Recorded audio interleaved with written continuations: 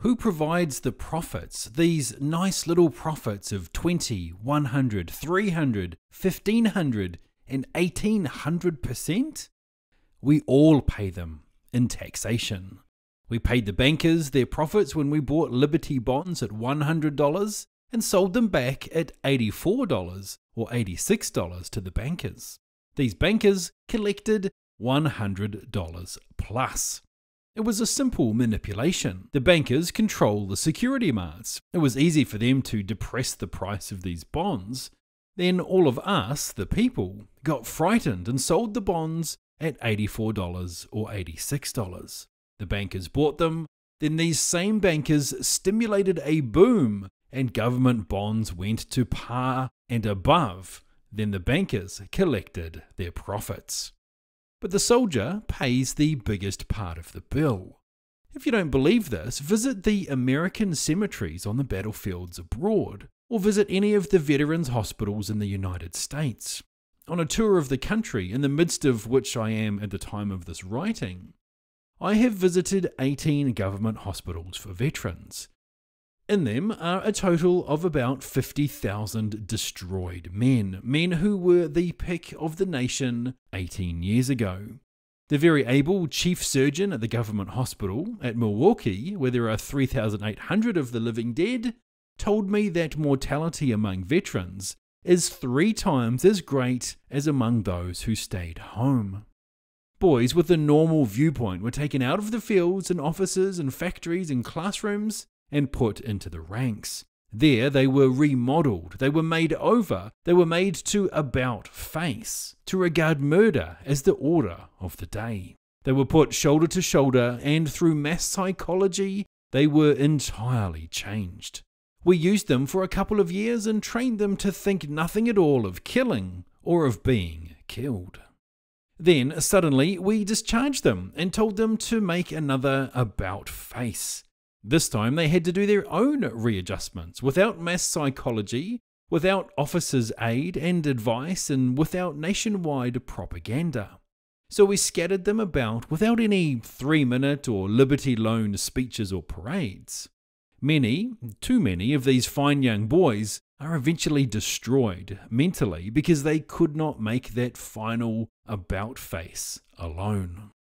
In the government hospital in Marion, Indiana, 1,800 of these boys are in pens. 500 of them in barracks with steel bars and wires all around outside the buildings and on the porches. These already have been mentally destroyed. These boys don't even look like human beings. Oh, the looks on their faces. Physically, they are in good shape. Mentally, they are gone. There are thousands and thousands of these cases, and more are coming in all the time. The tremendous excitement of the war, the sudden cutting off of that excitement, the young boys couldn't stand it. That's a part of the bill. So much for the dead, they have paid their part of the war profits. So much for the mentally and physically wounded, they are paying now their share of the war profits.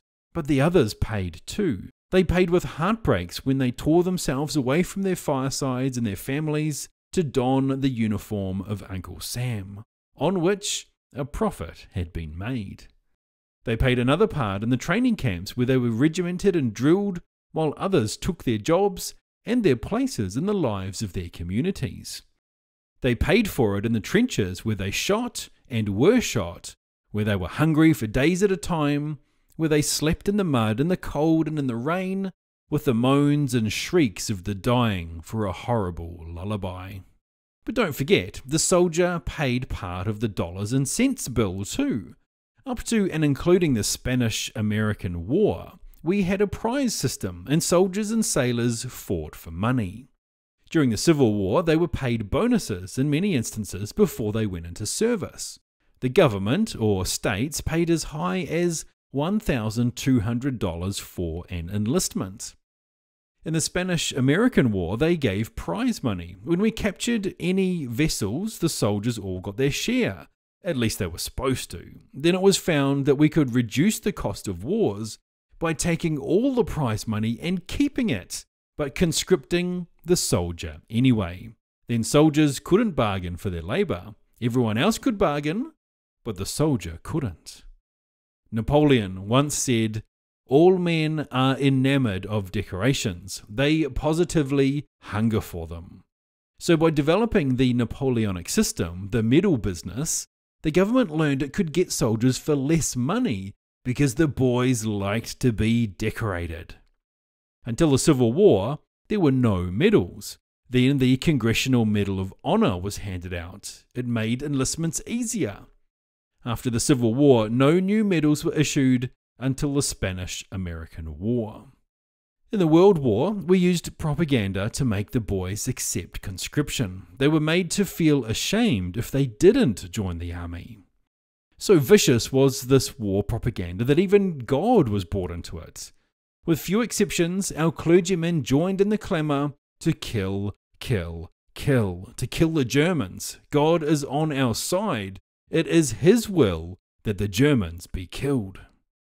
And in Germany, the good pastors called upon the Germans to kill the Allies to please the same God.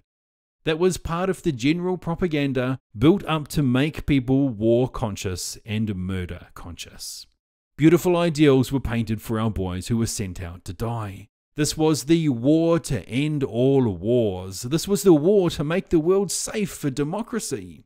No one mentioned to them as they marched away that their going and their dying would mean huge war profits. No one told these American soldiers that they might be shot down by bullets made by their own brothers here. No one told them that the ships on which they were going to cross might be torpedoed by submarines built with United States patents. They were just told it was to be a glorious adventure. Thus, having stuffed patriotism down their throats, it was decided to make them help pay for the war. So we gave them the large salary of $30 a month. All they had to do for this munificent sum was to leave their dear ones behind, give up their jobs, lie in swampy trenches, eat canned willy when they could get it, and kill and kill and kill and be killed. But wait, half of that wage, just a little more than a riveter in a shipyard or labourer in a munitions factory safe at home made in a day, was promptly taken from him to support his dependents, so that they would not become a charge upon his community. Then we made him pay what amounted to accident insurance, something the employer pays for in an enlightened state, and that cost him $6 a month. He had less than $9 a month left. Then, the most crowning insolence of all, he was virtually blackjacked into paying for his own ammunition, clothing, and food by being made to buy Liberty bonds. Most soldiers got no money at all on paydays. We made them buy Liberty bonds at $100, and then we bought them back, when they came back from the war and couldn't find work, at $84 and $86. And the soldiers bought about $2 billion worth of these bonds. Yes, the soldier pays the greater part of the bill. His family pays too. They pay it in the same heartbreak that he does. As he suffers, they suffer. At nights, as he lay in the trenches and watched shrapnel burst about him, they lay at home in their beds and tossed sleeplessly. His father, his mother, his wife, his sisters, his brothers, his sons, and his daughters.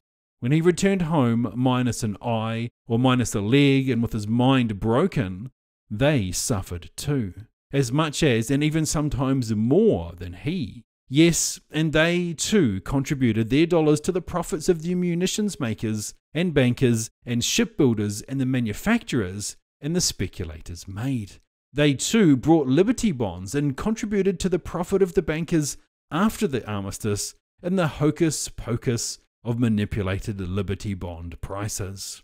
And even now, the families of the wounded men and of the mentally broken and those who never were able to readjust themselves are still suffering and still paying.